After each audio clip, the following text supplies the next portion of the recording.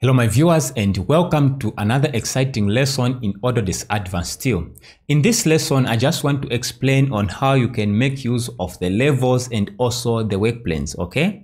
Now, levels and work planes are very important in Advanced Steel because if you make use of the work planes, it will help you to, to edit your model. For example, if you want to change, the top level for your beams, you want to change maybe the height for your columns, you just change where the height for the work plane, as we are going to see in this course, and everything will change. That also applies to the columns. For example, if you want to change the height for your column, and if the column is already attached to that work plane, okay, if you just change that particular level, the height for your level, then all the beams in the column adjust either upward or downwards depending on what you are trying to do. So levels and work planes will help you to edit your model, to make revisions, and it's a very important tool that you need to master in Autodesk Advanced Steel, okay? When it comes to modeling the beams and the column, make sure that you use the levels and the work planes. Now, in the previous video that you can see on the card above, okay,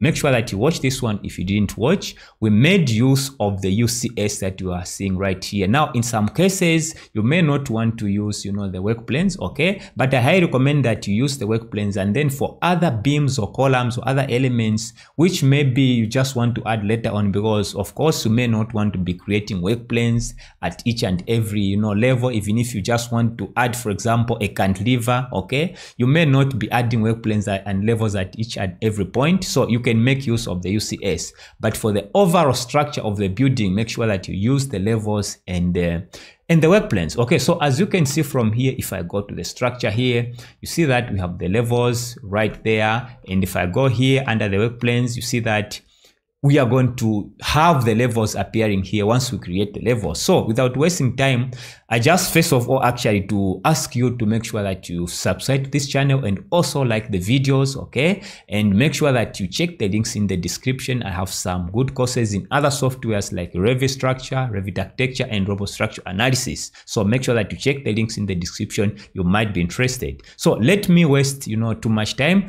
Let me get started in this tutorial.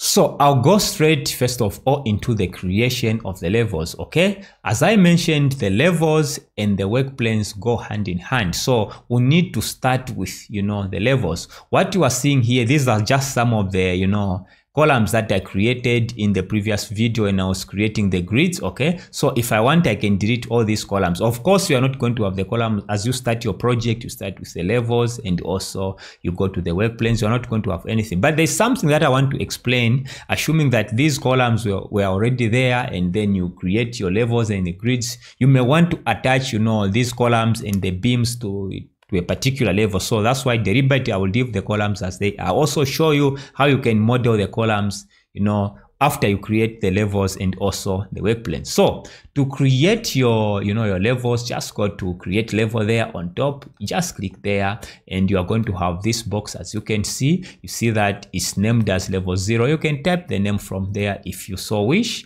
And it's of course at the origin, which is 0,0. So I'll leave it there. I'll just click on OK. So as you can see, it's at 0,0. So it's the ground. Okay, in this case, I'll just click on OK, and you see that we have the level right there and it's active. I'll just turn off the bubble there because I don't want to cut the columns above. So if I activate it, it will just show you what is within at that particular level. So I can deactivate it because I don't want to see everything that is right here.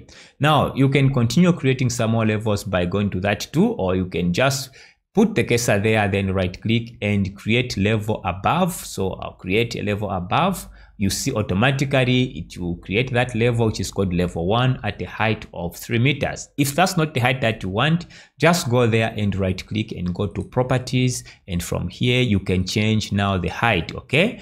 Of course, you see that we are from level 0 up to that level is 3 meters. That is the altitude that you are seeing there. You can rename it if you want to give the level a different name. So let me just change this one to 2500. Then just click on OK. You see that it's going to change from here. Okay, let's go ahead and create another level on top, and it's called level 2. By default, you can change the name, and you see the base level is level 1 up to level 2, and the spacing in between is 3 meters. Okay, that's why from 3 meters, okay, if we add the 2.5, that's how it's going to 5.5. Okay, is that correct? Okay, so I'll change this one to 2.5. You see what is going to happen there, then click on OK. You see that it changes now to 5 meters. Okay, so I'm happy with the levels. Now, I mentioned to say that these are already active. If I want, I can deactivate. So if I first of all, if I right click there, I can deactivate. I don't want to activate any of the levels there. Now, you see that if I go to that level and turn on the bubble, you see that it's just going to show you, what is within that level. I can turn it off, go to the next one. You see that it cut off the top part. I can turn it off, then click this one. It will just, so it also help you to, to try to just activate what you want to see within that particular level as a way of, helping you. For example, if your model is so complex, so heavy, you can even use this tool to turn things on and off. So I'll just deactivate everything here. And it's not just only the bubbles. If I hover my cursor there, right click and click on activate, it will take you to that top part where you are able, for example, to start modeling the beams at that particular level. Now I'll come to this later on.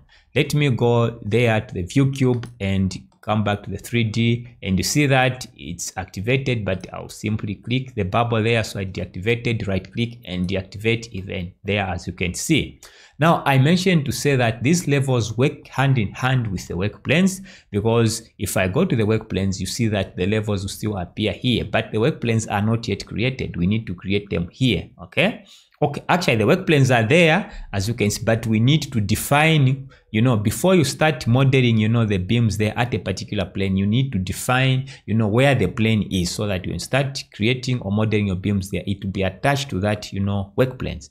I'll show you what this means, okay? So, to set the work plane, what you need to do is to pick the, the bottom and also the top, okay? That's what it means. Actually, these are the work planes. As you can see from here, these are work planes.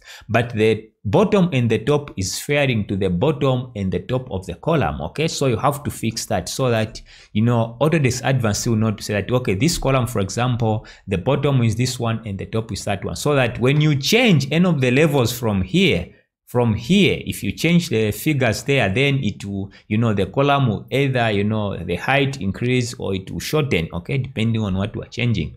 So I'll go back there and I'll just give an example for all these. Some of the columns here, I just want to change maybe the height for this one. Okay, so let me pick the bottom there, level 0, and pick now the top to level 1, okay? All right, now from here, once you set the bottom and the top, go to the top one, right click and attach elements, because I remember I mentioned to say that deliberately I've left the column so that I can show you how you can start adjusting if you already have your columns within the model. Then I'll just click that point, then release the mouse and then click that point on top there so that I select these columns, then right click. Now you see that you tell to say that select the geometry point. Now the geometry point are simply, those points that you are seeing on top, those are the geometry point. But what I want to do, I'll just select everything here from that point to that point and right click. You see that it's going to shorten. Okay, if you don't believe what you are seeing here, I'll hold Ctrl and Z to undo, so that Ctrl to undo once again, so that we just pick some of the columns so that you see that the others will remain. Okay, so I'll pick the bottom one, which is this one, then the top one, which is level 1. Okay, then go to level 1, right click, attach elements, and I just want to pick these, right click, then select these, right click. Okay, why is it not adjusting? Are these already edited? Okay, so let me first of all, maybe these are at level 1 already, I'm not sure. So what I'm going to do, I'll change the top one to level 2. Okay, then right click from there, attach elements, then I'll just pick these, right click, then select the geometry point from this point to that point, and as you can see, it's going to adjust like that. So as I mentioned to you, sometimes you may already have existing members like the columns and you want to change, to attach. Now, what this means is that these are already attached to that. So you see what is going to happen if I go there and change, this one. For example, I'll go to, okay, what can I do here? Right click, go to properties. I want to change to level 2. For example, the height, I want to change this height to, I think I can change this one to maybe, let me say 4,000, which is 4 meters. Okay, as you can see now, it's able to adjust like that. So as I said, make sure that you use these levels and work planes. It will help you a lot. So that's how you adjust. Now, if it comes to beams, okay, for example, you want to have beams on top there. Remember in the other video, we are moving the UCS, but in this case, we want to use the work plane. So I'll go back to the work planes there and I'll simply go to level 2, right click. Okay, and no, actually I can still go back there and just go to that level and I can double click or I can right click and activate that one. Okay, so once I activate that level, as you can see, I'm on top. That's why I'm just able to see those on top. Okay, now if I try to just pick a continuous beam, of course I'm not able to pick those points, so I'll just turn off the bubble. I've activated the plane. As you can see, I'm on top. Just turn off the bubble there, then you are able to pick, you are able to see the grids. Okay, the plane is active, but you're able to see everything going down there. So if I go to continuous, then I'm able to pick those points, just like that. I just want to, you'll see that I'm drawing these beams. I'm just creating them at random, on that particular plane, which is level 2. Right click there and simply cancel because I don't want to change anything. Then click the corner there. You see, so my beams have been created at that particular plane. So now let's change the height for this column. You see that all the beams and also the columns will move accordingly. So if I go there, I right click and go to properties. Let me change this one maybe to 2000, maybe to 2500. Okay, from there, then click on OK. As you can see, it's going to move down like that. So as I mentioned, make sure that you make use of the levels and also the work planes. Okay, the last thing maybe that I want to show you is that if you want to create, a particular column there, I showed you on how you can create a beam, how you can adjust the existing height for your columns. Let me also show you how to create your column. So I'll go to work planes there. And what I'm going to do, I want the columns maybe from 0, the bottom is level 0 and the top is level 1. And what I'm going to do is to, let me try to create a column. We have objects there and let me go. I want to use the actual column there. There's a 2 for the actual column.